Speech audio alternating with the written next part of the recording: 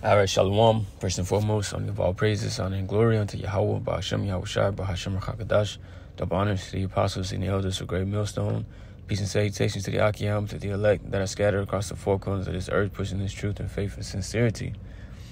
I'm the brother Shema Allah from the GMS Houston Camp, and this is going to be a basically like an exhortation, going into 1 Thessalonians 5.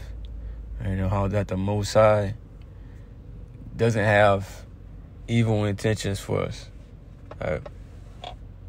Because the Most High gave us the truth. He blessed us with his wisdom, knowledge, and understanding to depart from evil and depart, from darkness and to enter into that light, which is Yahawah, right? Through the sacrifice of Yahawah, right?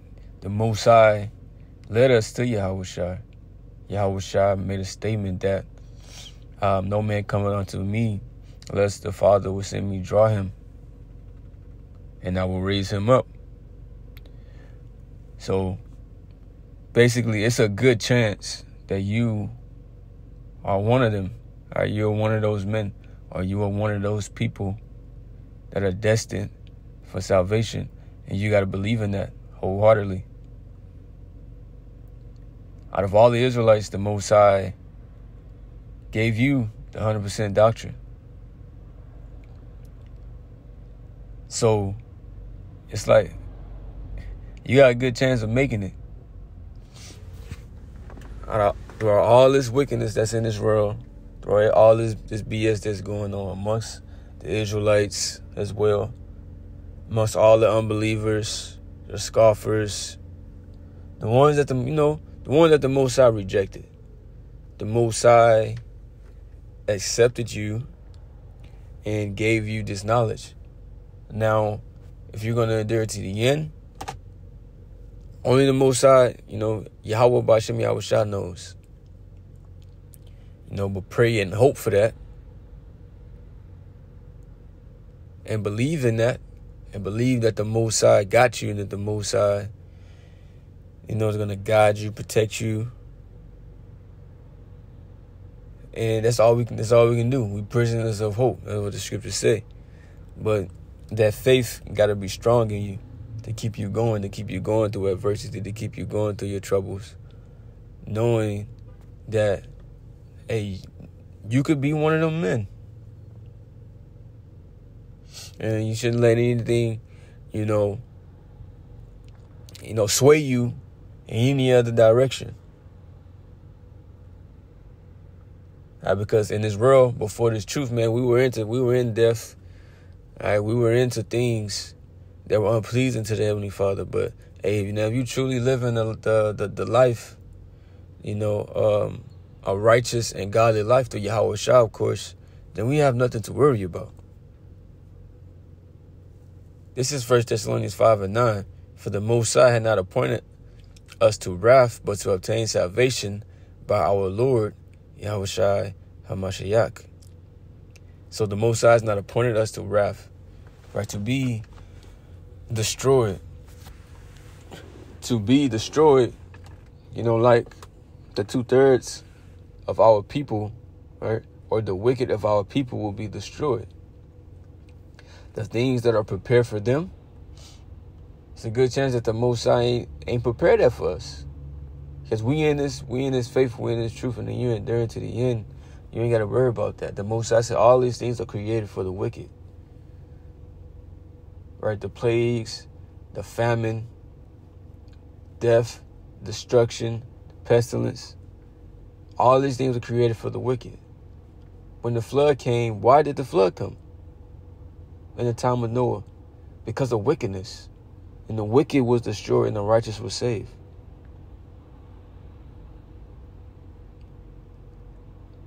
The Most High always delivered, his men that had their minds set on him. He delivered them from destruction. Think about Lot and Sodom and Gomorrah, which we are spiritual Sodom and Gomorrah today.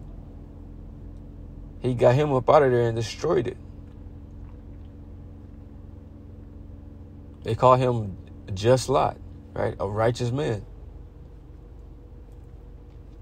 So there are benefits right, to serving the Lord. Perks.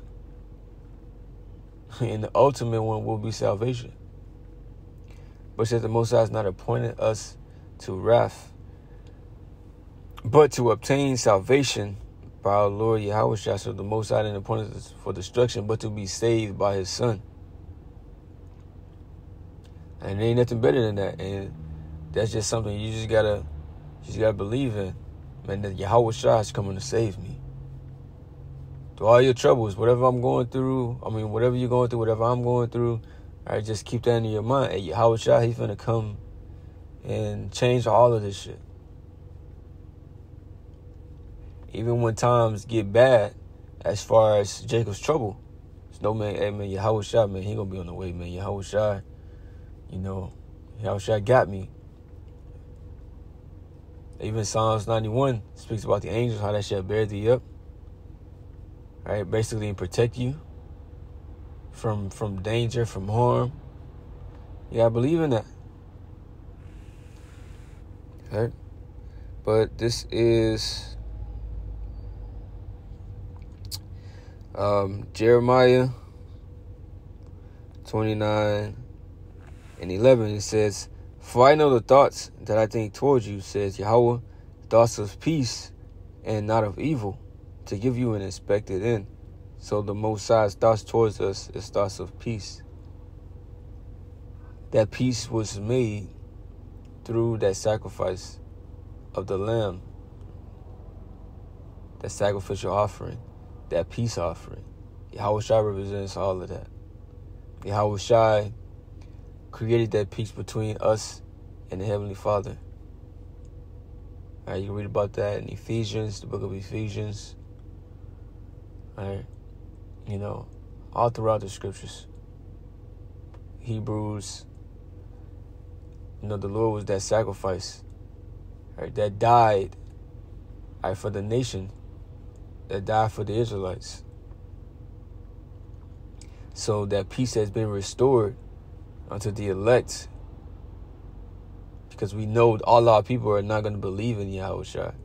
So that peace has been restored unto His elect. And the Most High is basically, looking at them with an end, right, for good, right? He's basically has it on His mind to bless them with the kingdom, bless them with salvation, bless them with all manner of good things, that we can't even fathom in our minds, things that we can't even think of, things that He didn't even program our brain to be able, to understand and to comprehend and to be able to imagine, because it's going to be so much greater than that. But He said thoughts of peace and not of evil. You got to believe that the Lord, He ain't putting me through things to destroy me, or putting you through things to destroy you. All things are for your betterment and for you to make it up out of here, for you to learn from, the situation that the Lord put you in, to learn from those situations. That all these things that the Lord is basically giving us all the tools that we need to get salvation. You just got to use them. The Lord got to put that spirit on you to use them, of course. But you just got to use all these tools. We got everything we need. We got all the we got the teachers. Right? We got the apostles and elders on down. We got the scriptures. We got the 100% doctrine. We know what we got to do. So now all this that needs to be done is just to battle with the flesh to do these things. Pray, fast, then hopefully you endure to the end, you're going to be saved. But we know that you got to be of that chosen, first and foremost. All right? You got to be of the chosen. There's no way around it. You got to be of that elect. All right? But Luke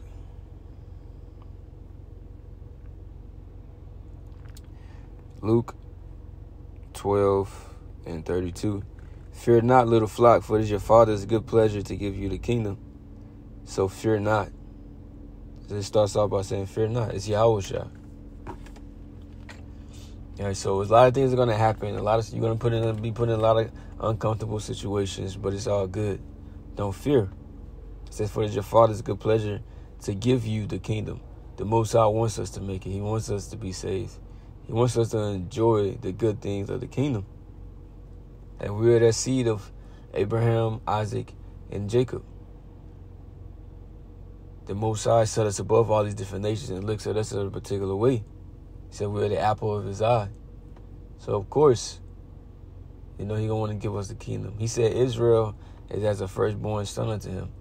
He want to see his son, set up in rulership, taken out of captivity, enjoying the earth for what it truly is. Having everlasting life, never getting sick. Just everlasting peace. The Lord want to do this. That is why we go through the things that we go through. A good precept to that is Hebrews 12:8.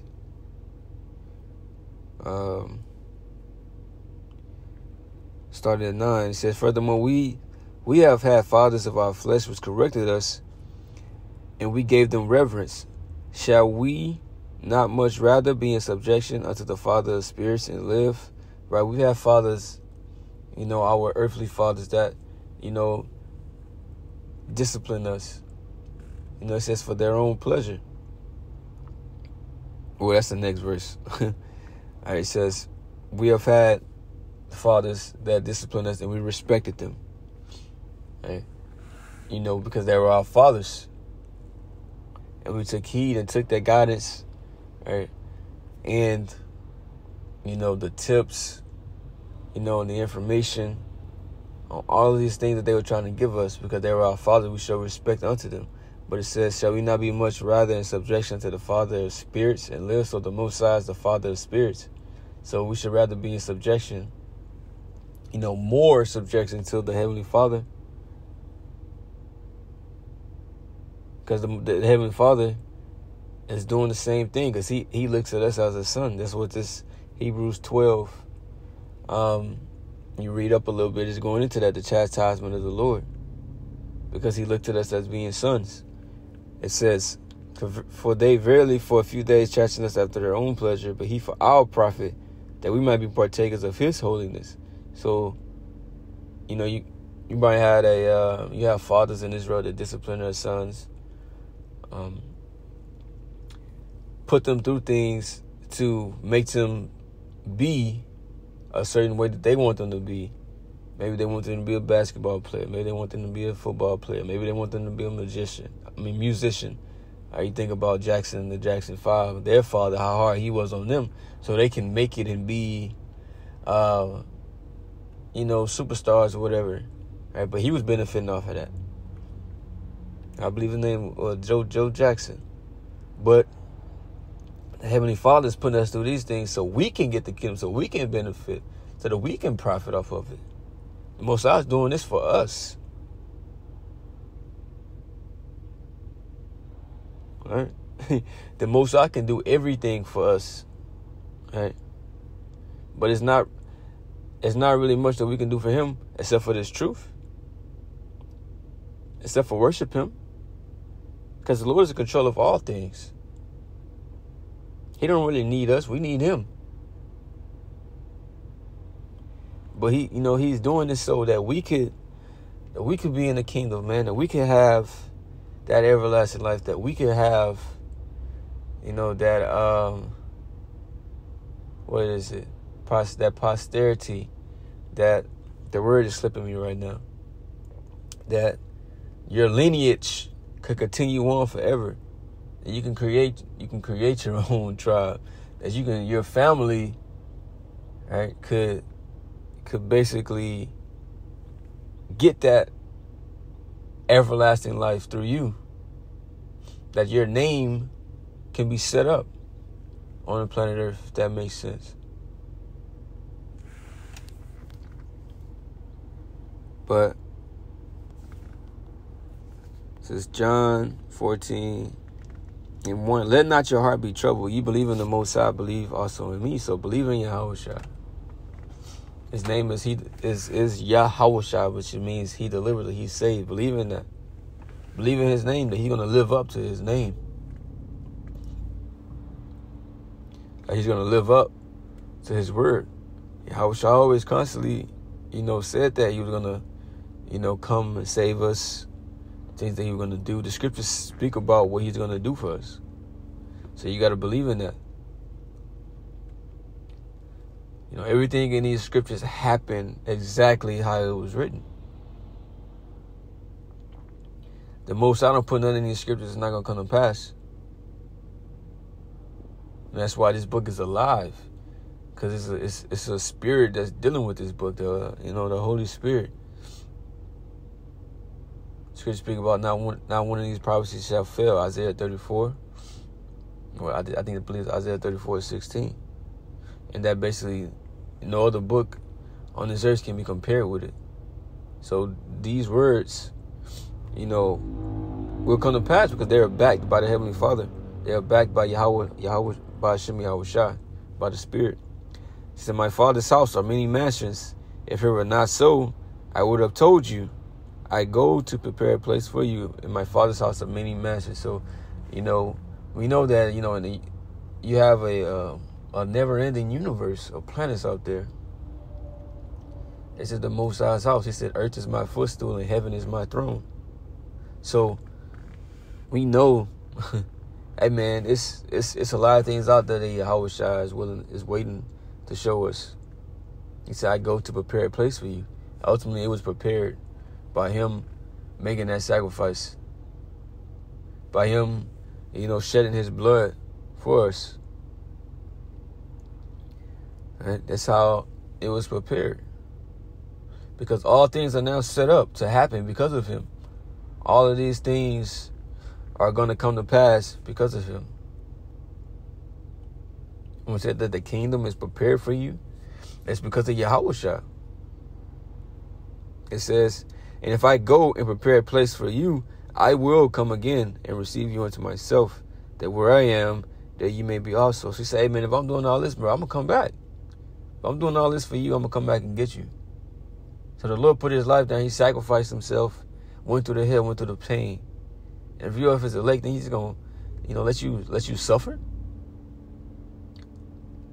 Think he don't got you? You think he ain't going to guide you, give you what you need until he returns? Even during Jacob's trouble, he don't look out. He ain't go through all that pain and suffering for nothing. No, his elect are constantly on his mind. Let me read John the 17th chapter. So he prayed, hey man, I want them to be with me. All right? Hey man, that's really the lesson, man. I'm about to get up in this gym. Yeah, man, I hope this lesson was edifying and comforting to you all.